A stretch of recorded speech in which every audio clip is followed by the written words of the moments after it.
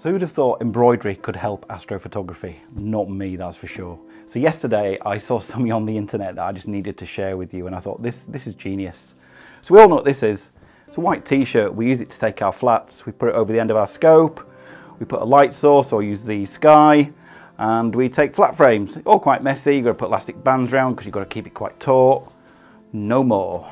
So yesterday I saw a guy using embroidery frames, and that's these things. These are literally £7.99 for 3.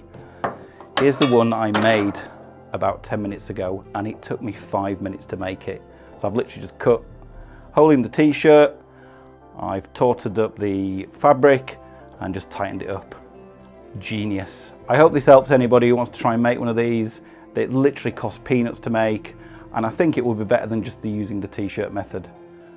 As always, I hope you found this video useful. Clear skies everybody, catch you next time.